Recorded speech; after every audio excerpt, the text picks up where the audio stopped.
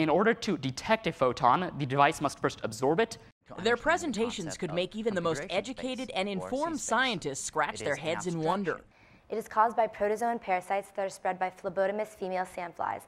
That the presenters are high school students, some of whom aren't even old enough to drive, all of whom clearly enjoy typical teen stuff, is almost incomprehensible, even to the judges at the 2012 Siemens Competition in Math, Science, and Technology National Finals in Washington, D.C.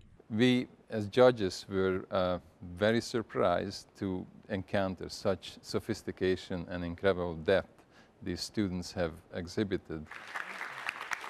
The top individual this year, Kensen Shi from College Station, Texas. He won a $100,000 scholarship for developing a new algorithm that can help robots navigate more quickly and effectively. I don't really know what to think. I mean, when I realized I won that $100,000, I mean, my mind just blanked. I was insanely happy. Jeremy Appelbaum, William Gil and Allen Shin of Long Island, New York, will share a $100,000 scholarship for their team project. They found a new way to research COP1, a protein that acts as a tumor suppressor in humans and controls light-dependent development in plants. It's amazing. I mean, words can't explain it. I mean, we were honestly expecting semifinalists at most, you know, and that was, you know, uneasy. But, you know, to be able to be honored with this great position and prize is just, I'm so happy.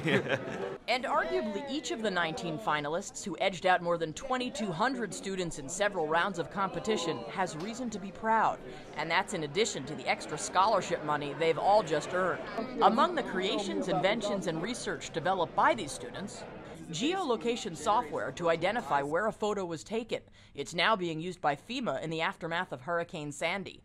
A painless painkiller that may reduce unwanted side effects and addiction, and a method to auto-tune the brain to improve the study of neurological disorders. STEM is the answer to a lot of the problems that occur in the globe today, and highlighting young people to be able to enter these careers makes us feel very good that the future to be able to solve these issues is in safe hands. Today, winners of one of the most prestigious science competitions for teens. Tomorrow, a patent, a Nobel Prize. At this rate, anything's possible. I'm Kate Brooks.